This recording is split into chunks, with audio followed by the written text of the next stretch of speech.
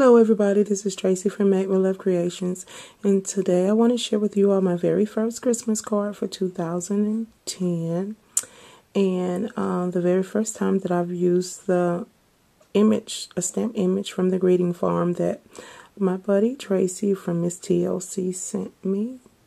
She sent me a lot of images, and it's the first time that I've used them.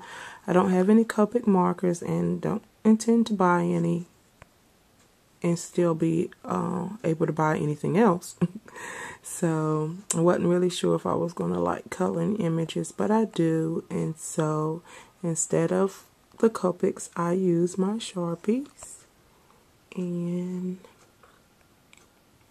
here she is. I'm not sure what her name is.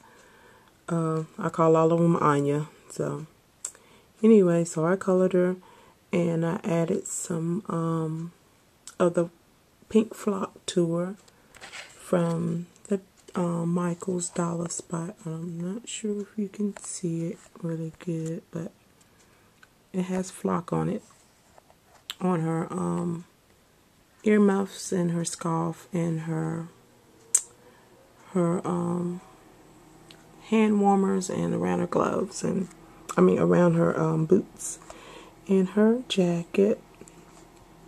I added a ribbon, and one of the flowers from the dollar store is the poinsettia from a bunch of flowers, and I used the paper in the background. It's from K & Company. It's from last year, and it's the Swell Noel, and it's a die cut matte pad.